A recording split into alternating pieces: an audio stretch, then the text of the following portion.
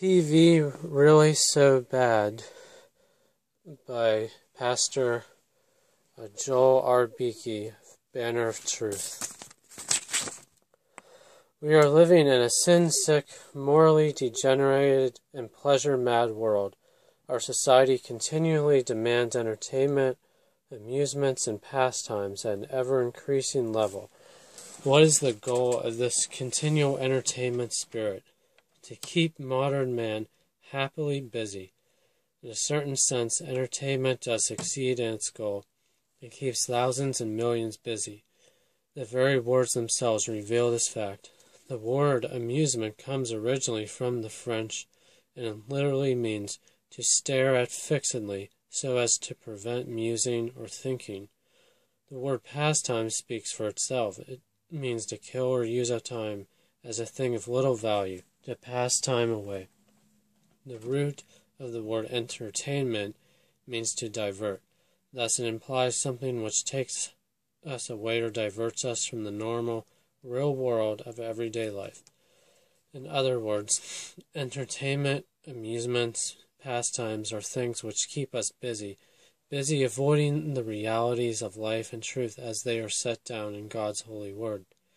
They keep us busy avoiding thinking about eternity, hell, heaven, sin, God, Christ, salvation, our own selves, especially our necessity for a new heart. But if entertainment succeeds in its first goal of making man busy, it fails miserably in its second, happily busy. Never as in our own day has there been so much restlessness, dissatisfaction, and yes, unhappiness, in spite of the millions who immerse themselves in the slavery of modern-day entertainment forms.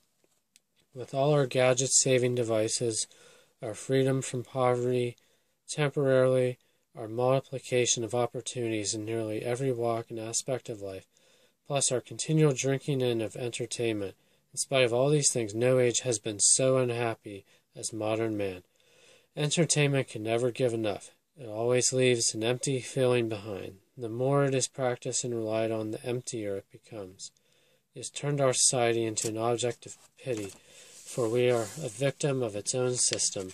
Society goes full cycle from being pleasure-hungry to pleasure-mania to pleasure-boredom. But do you know what is even worse? Not only the world, but also the church has begun sliding down the devilish slope of entertainment, which can only end in nothingness, sin, and disastrous judgments. Satan does not stop with liberal churches only.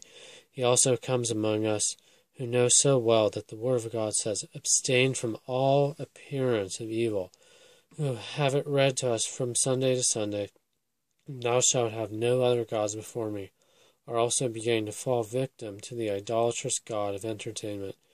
Step by step, some are beginning to look for new things, in the church and outside of the church, to entertain and keep ourselves busy with. Step by step, the old-fashioned plain gospel message with its emphasis on the necessity of conversion is being increasingly placed to one side. Less and less time is spent praying together as a family, reading religious books together with children, talking together in family circles about religious matters, catechism classes, and sermons that are preached or read. Are we not all guilty? Do we not all fall short in experiencing the reality of the seriousness of life, death, the judgment day, and eternity? Today we have a carefree, laughing society, but you never read in the Bible that Jesus laughed. Rather, especially referring to our day, he said, "Watch and pray, and again I say unto you, watch." But by nature we don't watch. By nature our question is, how far can I go and still not sin? Instead of how far can I flee from sin and avoid the very appearance of evil? At the very heart and center of our modern entertainment spirit stands television.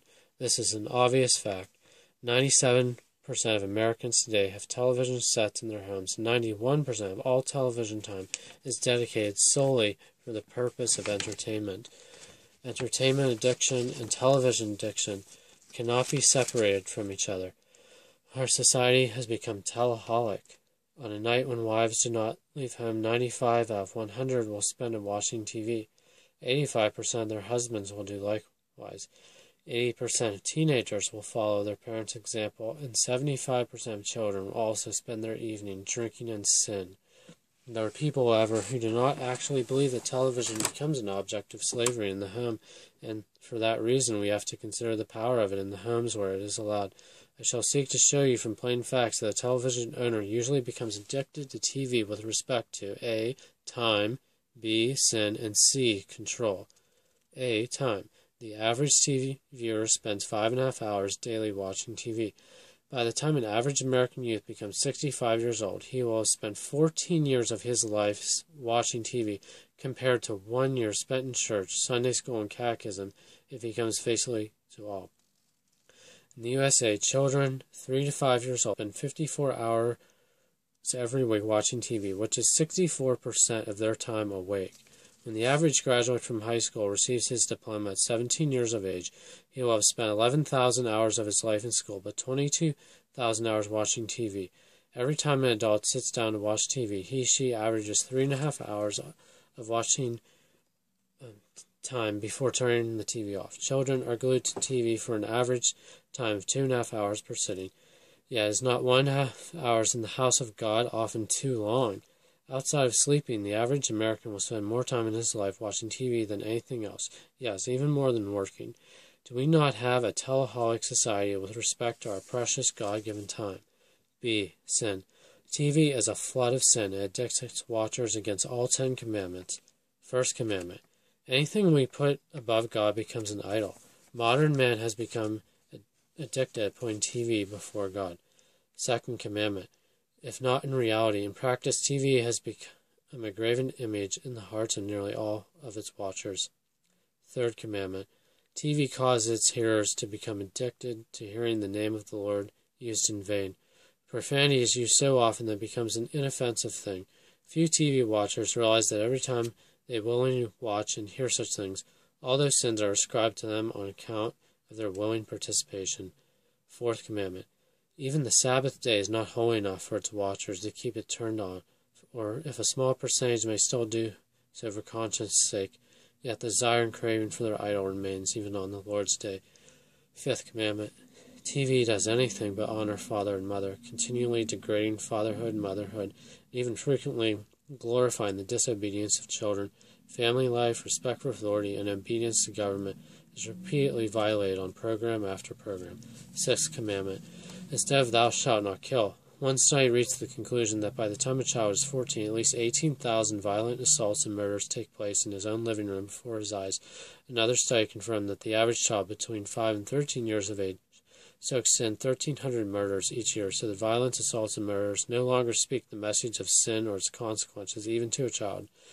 Murders, hatred, violent actions, and words assume the role of normal behavior. The average child's program contains 38 acts of violence per hour. Adult programs 20. A New York City judge who spent his life in courts judging juvenile delinquents and teenage criminals has plainly said that those who have investigated the situation know that TV is a prime cause of crime. Another judge said parents 1 hour of TV can teach your children more crime, rebellion, smart aleck freshness, and sex than you can counteract in months if you work at it. The trouble with violence on TV is that it does not show the real consequences of violence. The guilt that is left behind in the soul of the murderer, the bereaved family, the orphan children, the filled hospitals, and the solemn graveyards are not shown.